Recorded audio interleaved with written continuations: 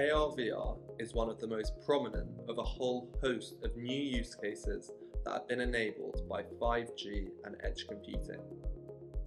AR/VR has existed for a couple of years, but adoption at scale needs 5G and edge. Ultra-low latency and high bandwidth are crucial, and so for many enterprise customers, private 5G is necessary to guarantee the capabilities for mission-critical applications. AR/VR has lots of potential applications in industry, and I will now run through some of the most mature, as well as highlighting some of the key application providers. Remote Expert is the first application. This involves a worker wearing a pair of smart glasses and an expert who is in another location then being able to see what the worker sees. They can then give them live direction, often when repairing or constructing something.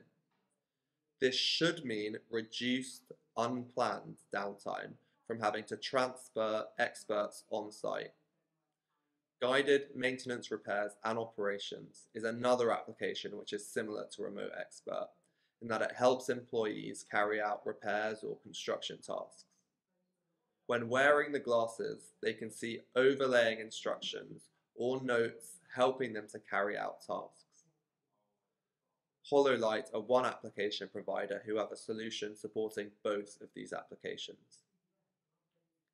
RealTime Collaboration is another application.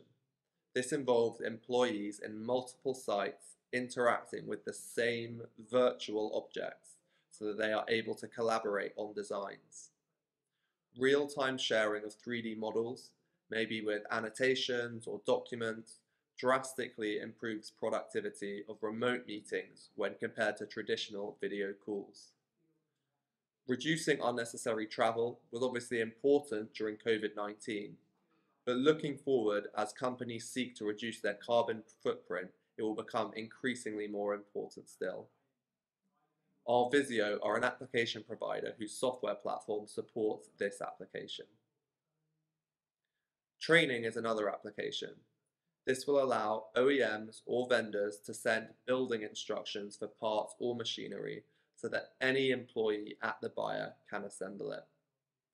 Alternatively, enterprises could issue all new employees with headsets so that they can complete more realistic training sessions.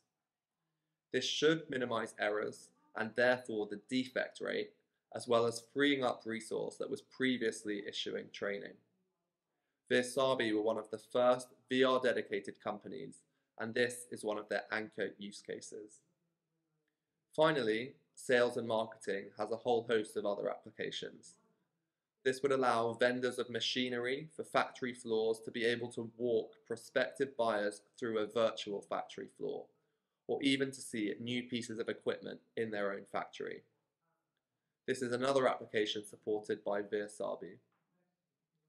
AR/VR can bring significant value to industrial settings when enabled by private 5G and edge, and it is innovative application providers like HoloLight, RealTime, and RealTime who will be crucial for unlocking this value for enterprises.